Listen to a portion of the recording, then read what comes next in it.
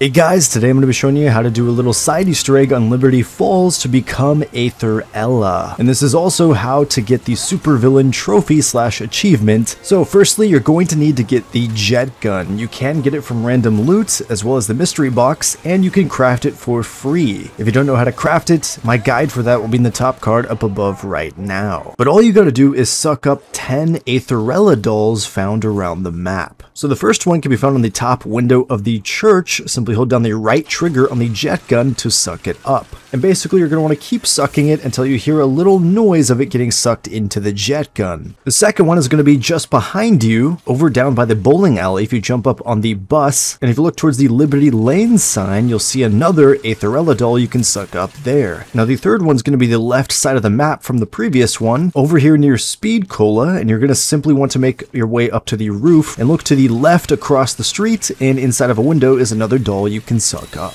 A fourth doll can be found on the bank rooftop, so find yourself a zip line to get up to the top of the roof and go over to the back side of it where you can purchase this door to a little drop down. So drop down to that little roof, and if you stand to the left a little bit across the way, you're going to see some ventilation and you're going to see the doll right next to it. Now fifth up, if you head over to the spawn area, the motel, on the right side of the motel there's a sign and you simply can find the doll on it. Now the last four dolls are all in the comic shop, so head over to the comic shop. The first one, as soon as you walk in, is going to be on the left. The second one's going to be on the right side next to Quick Revive up on an upper shelf. The next one's going to be on the window sill on the right side of the room. And then the 10th and final Aetherella doll is just to the left of the Aetherella trap, up on a shelf. And as soon as you've collected the very last doll, you will turn into Aetherella yourself. And to get the trophy, you simply need to kill a zombie while you're in Aetherella. Now this will only last a couple minutes, so be sure to make use of it while you can. But that's going to be it for this video, guys. If you enjoyed and found this useful, be sure to smash that like button and subscribe for more zombies guides, and I'll catch you guys next time. Peace out.